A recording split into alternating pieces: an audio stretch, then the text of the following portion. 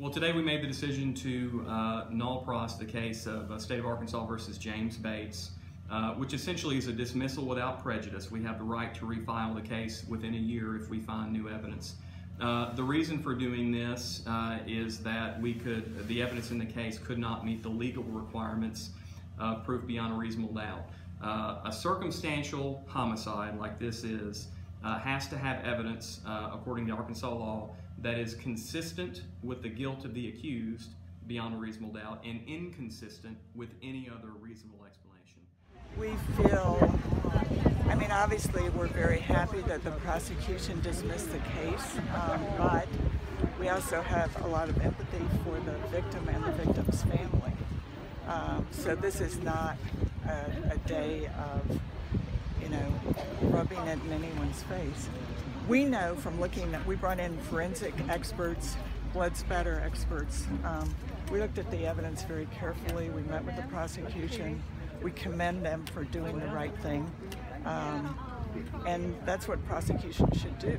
They should investigate cases. And I think this case fell apart on the medical evidence. It wasn't a murder. As a department, we were comfortable with what we presented. And so we hope that they can maybe review it and keep going. We know we do have still a little bit of time with that, and it is still a possibility. So for justice for the family, we're hoping that they continue to move forward with it.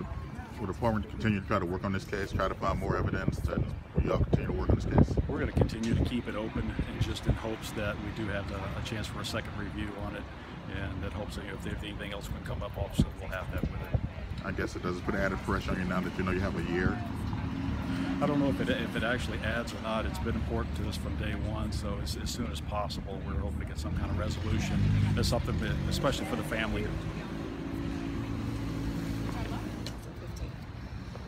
So today, the prosecuting office has decided that they wanted to null pros the case against James Bates for murdering my husband. To say that I'm devastated is an understatement. I believe that my family, my children, and this county deserves better, deserves a fighting chance for someone to stand up and make an argument. And I don't feel like that was done here. There's been numerous times and countless meetings with the district attorney where he sat down and told me that he firmly believes that James Bates murdered my husband. If that's what he truly believes, which I think it is, and that I think is what the Bentonville Police Department has done an outstanding job of putting together and packaging up for him, I don't understand why we are here today in the situation that we're in. I'm very disappointed. I feel extremely let down by the judicial system.